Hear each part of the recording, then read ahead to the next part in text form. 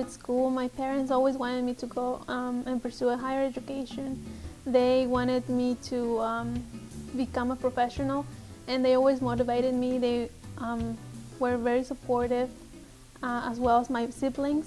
They were always looking at me as a role model, and that's probably why I decided to go to college. I think that for her own family, it's extremely rewarding, and it's you kind of get the sense that her family is also chasing this American dream of making it in the United States and getting a good education and providing a good life for herself and for later on for her own family.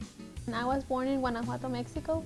It was really hard for me to get used to a new culture and a new country. I didn't speak the language, and it was challenging for me to be in school and getting good grades when the language barrier was present. She has overcome a lot because it's not like she came from a family where everybody went to college and it seemed normal. She had to learn a lot on her own, and she had to really push herself. And one of the things that I think she has done is she has surrounded herself with a good group of friends and mentors to help her through everything. Being a first-generation student is something that is really important, and I am really glad that I was able to go to college. By having a better career, I can help my parents financially, and one of my mom's dreams was to have her own house, and hopefully someday I can get it for her and I can make her dreams come true.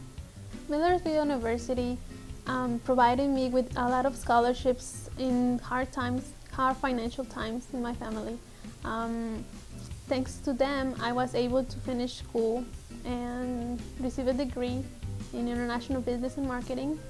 And that helped a lot because my parent works long hours, and by having the financial support from Millersville University, I had more time with my dad, and that's really important, especially in my culture where we are very family oriented. I know Rocio overcame many obstacles on her way to this internship at the university, and she's done a great job of juggling all of her extracurricular activities while still performing very well in her internship duties.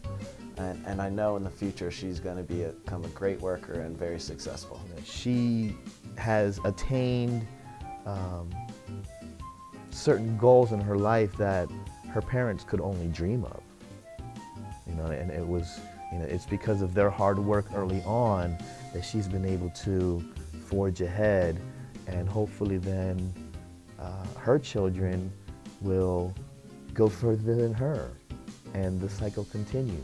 And one of the things that I see her doing more than anybody else is really shining in terms of helping people who also may be going through similar challenges or related challenges. I see her really rising to the occasion and being of great use to a lot of people. One of my biggest dreams is to be the owner of a global company, probably a fashion house, and with that I would like to provide students of low-income families with scholarships so that they can pursue a higher education.